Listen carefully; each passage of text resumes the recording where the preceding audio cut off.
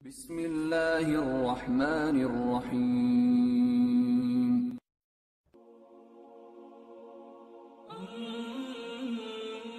Now towards the end of the rule of Dajjal, how long is he going to rule for? 40 days. Towards the end of this rule, his forces will be attacking the army of Imam Mahdi, which by that point has become very weak. As I said, everywhere he goes, he will defeat the Muslims. So by now, the Muslims, the Islamic Khilafah is very weak. And they've actually withdrawn all the way into the city of Al-Quds, their capital city. Of course, you defend your capital more than anything else. So they've withdrawn. Imam Mahdi will give the order that all of the forces should come back to Al-Quds for a final stand to protect the Khilafah so that it would not be destroyed. And so they would go and they would lock themselves, they would barricade themselves into the city of Al-Quds to stop the army of Al-Masih ad-Dajjal from entering. And so they're waiting. They're waiting, this massive army who's defeated them everywhere they went. And now there they are waiting in Al-Quds, waiting for the final attack to occur. At that point, Allah subhanahu wa ta'ala will send a help from the heavens. When the Muslims at their weakest point, Allah subhanahu wa ta'ala will send one of his great soldiers and warriors who will descend from the heavens. Allah the Almighty will send Isa alayhi salam. Jesus, peace be upon him, will return. He will descend upon the city of Damascus, resting himself on the wings, on the shoulders of two angels, and he will descend. He will descend, and the Prophet, peace be upon him, even told us which minaret in the Masjid of Damascus he would descend to. And so Isa alayhi salam will return to earth, and he will make his way straight to Al-Quds. He will go straight away to Al-Quds without delay. From Damascus, he will go to Jerusalem, to the capital of the Khilafah.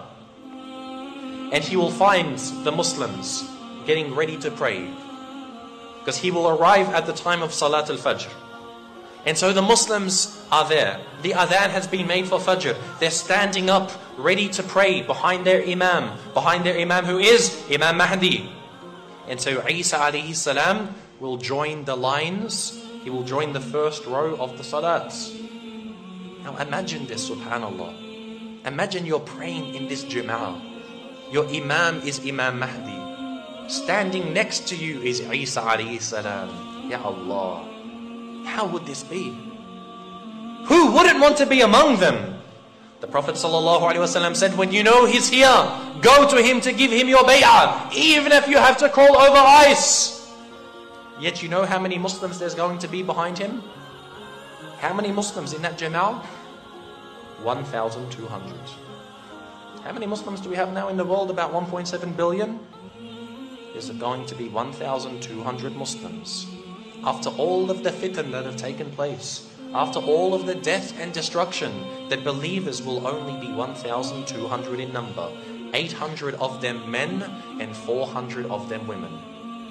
And so this blessed jama'ah will go to pray Salat al-Fajr.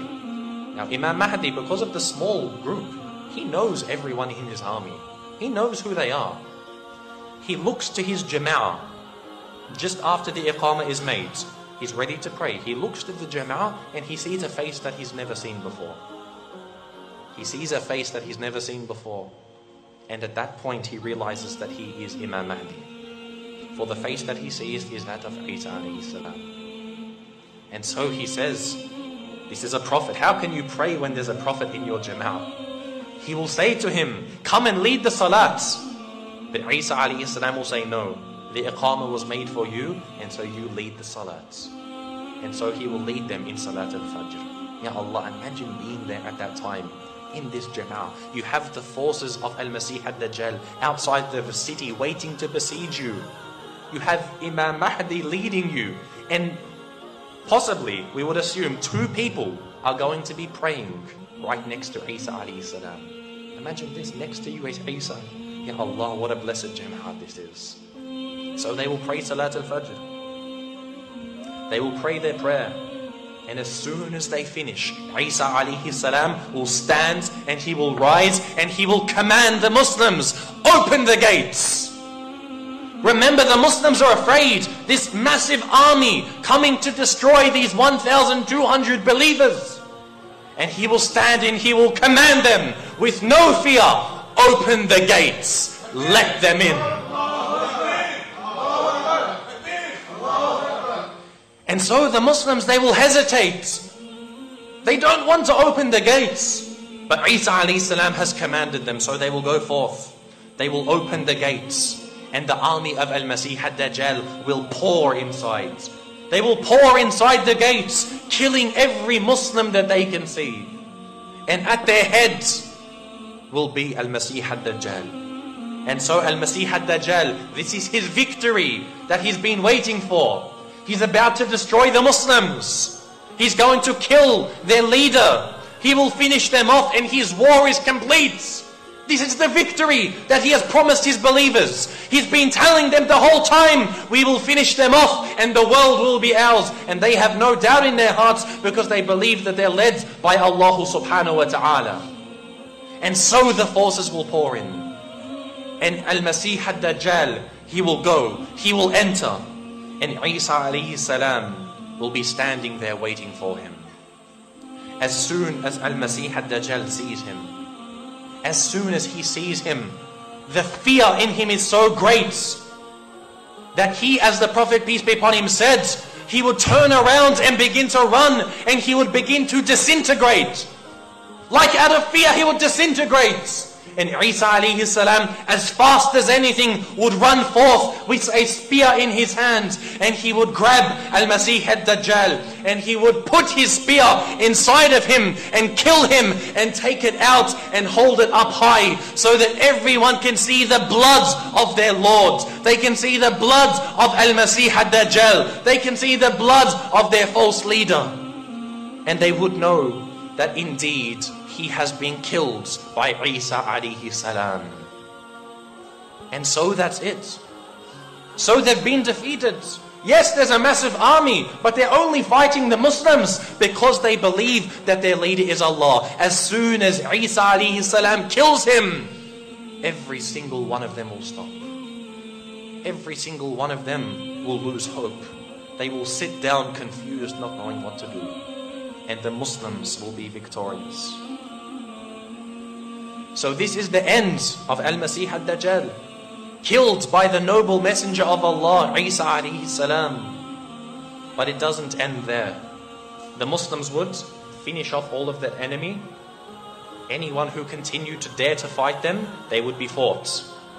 This is the time where we know that the Prophet peace be upon him said, a Yahudi would hide behind a rock.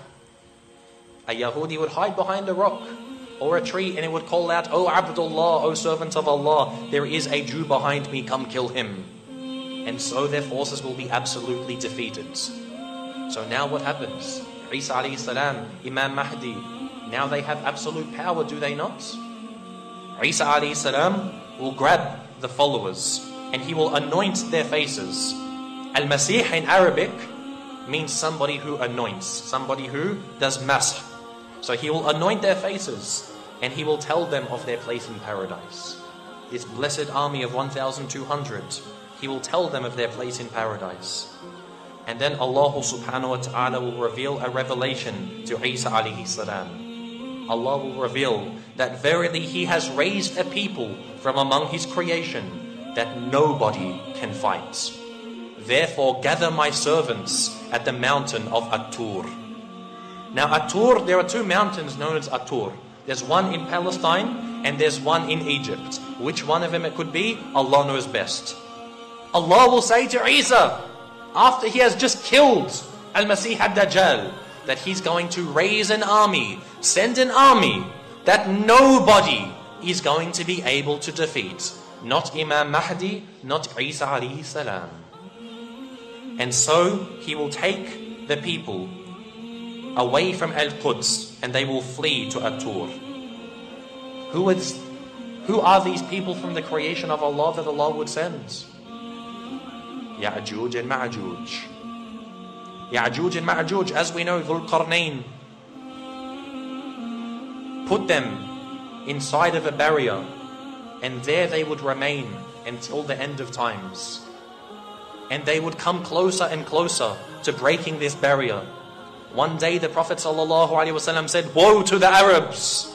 Woe to the Arabs! For verily a hole has been placed in the barrier of Ya'juj and Ma'juj of this size. Woe to the Arabs on this day!" So we know that they will appear. Allah will allow them to appear as soon as Al-Masih ad-Dajjal is destroyed. And no army will be able to fight them. You thought that the army of Al-Masih ad-Dajjal was something? The army of Ya'juj and Ma'juj is going to be far more intense. They will cause destruction on the earth unlike anything else ever seen. To the point that even Isa alayhi salam will not be able to defeat them. And then at the peak of their fasad, at the peak of their destruction and mischief, Allah subhanahu wa ta'ala will send a bug among them that would make them sick.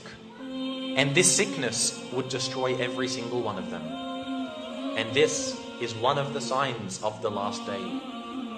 After the coming of Ya'juj and Ma'juj, we don't know what will happen. Imam Mahdi is not mentioned anymore. It could be that he dies. And Isa alayhi salam will rule for the rest of his natural life. And so, this is what will happen. The Prophet ﷺ told us about this great fitna that's going to occur. Now remember that I asked you in the beginning, how many of us have heard people talking about Imam Mahdi during a Jummah khutbah on the minbar? None of us. None of us have heard this. Now I'm going to tell you one of the signs of the coming, of Al-Masih ad-Dajjal. I'm going to tell you of one of the signs that the Prophet, peace be upon him, told us that must terrify you. The Prophet ﷺ said that one of the signs of the imminent coming of Al-Masih ad-Dajjal is that nobody will talk about him for many years upon the minbar. Nobody will talk about him, meaning the people will not discuss him. Throughout history, he has always been discussed. He has always been warned about by every prophet from Adam alayhi salam until Muhammad sallallahu alayhi wasallam. But just before he comes, nobody will talk about him on the minbars. This in itself is a sign that his coming will be very soon.